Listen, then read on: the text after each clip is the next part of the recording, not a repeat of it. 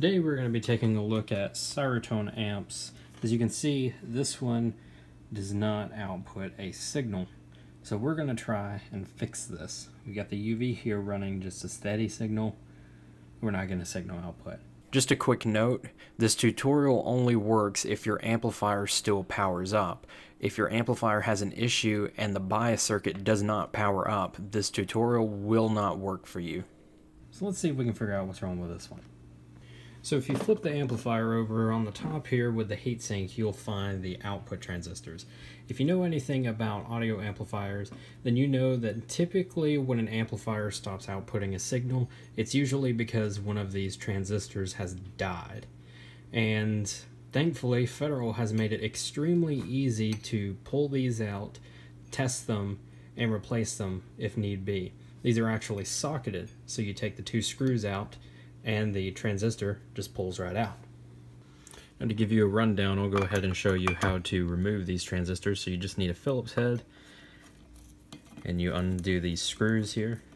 So we got one of them. Let's go ahead and pull the other one just like that. Then you just pull up on the transistor. Sometimes you gotta get your nail up under it just to get something to grab onto, and it just pulls out straight like that. There's a little thermal pad that's connected here. I don't want to peel it off because this one's still kind of sticky and stuck to the heatsink. If we look under here, I don't know if you can see that, there is the socket right there. And to reinstall these transistors, you just put it back in the same way that you pulled it out. Now these only go in one way. If you notice, the pins are offset, they're not in the center, so you can't put these in backwards. They only go in one way. So that's nice. So I went ahead and pulled the transistors out, and we're going to test the first one that was in this first socket here. And you want to set your multimeter here into diode mode, and you want to connect your positive lead to the base on this transistor. This is an NPN transistor, so both the collector and the emitter will be negative. So let's go ahead and test this one. So we have a short. Yeah, not making good contact there. This transistor is completely shorted, so this transistor is no good. So let's grab the other transistor here. It's the same process. Put your positive probe on the base, and then come on. Yep.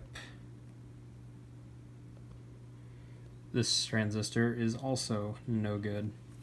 So we have two dead transistors in this amplifier. So now, just to do a sanity check, let's go ahead and test a good transistor. So once again, we'll put our positive lead here on the base,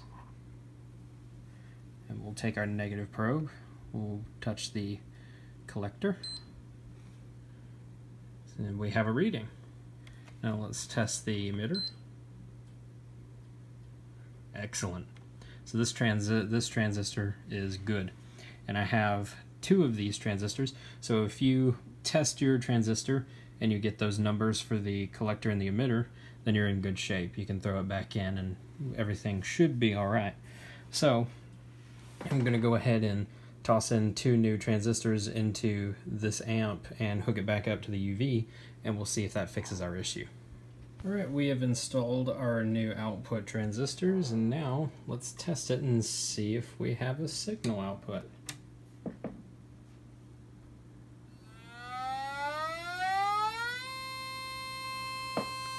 Sure enough, there you go. And that's how you fix SiraTone amplifiers. Very simple. Federal made it extremely easy. It's perfect.